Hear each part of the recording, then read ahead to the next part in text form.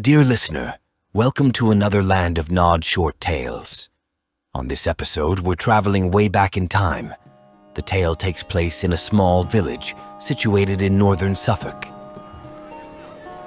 The tranquil English village of Woolpit, nestled amidst rolling hills and verdant fields, was home to a community known for its warmth and hospitality.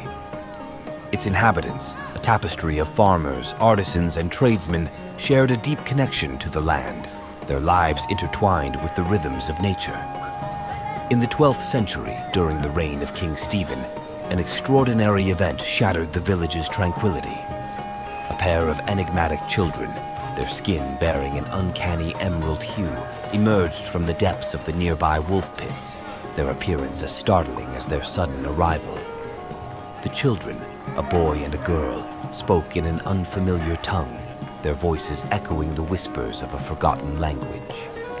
Their eyes, deep pools of emerald green, held a wisdom that belied their tender age. They wore unfamiliar garments, fashioned from materials unknown to the villagers, adding to the air of mystery that surrounded them. The villagers, initially bewildered and apprehensive, approached the children with caution. Yet, despite their strange appearance and enigmatic origins, there was an aura of gentle innocence that radiated from the children, disarming the villagers' fears. Richard de Calm, a respected landowner and pillar of the community, took the children under his care, providing them with a safe haven within his manor. The villagers, touched by Richard's compassion, rallied around the children, offering them warmth, sustenance, and a sense of belonging. The children, despite their linguistic barrier, exhibited a remarkable intelligence and eagerness to learn. They quickly grasped the rudiments of the village tongue, their voices gradually blending into the harmonious melody of the community. As the days turned into weeks, the children's green complexion gradually faded, their skin regaining its natural hue.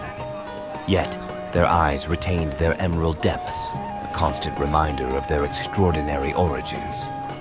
The children's tales, when they finally came, painted a vivid picture of a land far removed from the familiar fields and forests of Woolpit. They spoke of a place shrouded in perpetual twilight, where the sun never cast its golden rays. Yet the darkness was not oppressive, but rather a comforting embrace. They spoke of a land where the trees bore not fruit, but stars, and the rivers flowed with liquid moonlight. The villagers listened, captivated by the children's tales, their imaginations ignited by the prospect of a world beyond their own. Some believed the children were emissaries from a realm beyond human comprehension, while others whispered of mischievous fairies or displaced sprites. The children, however, remained steadfast in their assertion. They were from a land known as St. Martin's Land, a place hidden from the eyes of ordinary men. They longed to return, their hearts yearning for the familiar embrace of their distant home. The years passed, and the children integrated into the village life, their green skin a mere memory, their origins a fading legend. The boy, frail from the outset, succumbed to an unknown illness, leaving his sister to carry the torch of their unique heritage. The girl, now a young woman, grew into a pillar of the community, her kindness and wisdom earning her the respect and admiration of all who knew her. She eventually married a local man, blending her unique lineage into the tapestry of Woolpit's history. The Green Children of Woolpit, their story shrouded in mystery, became an indelible part of the village's folklore, a testament to the community's embrace of the extraordinary. Their tale has echoed through the centuries, a reminder of the boundless wonders that lie beyond the confines of our perceived reality.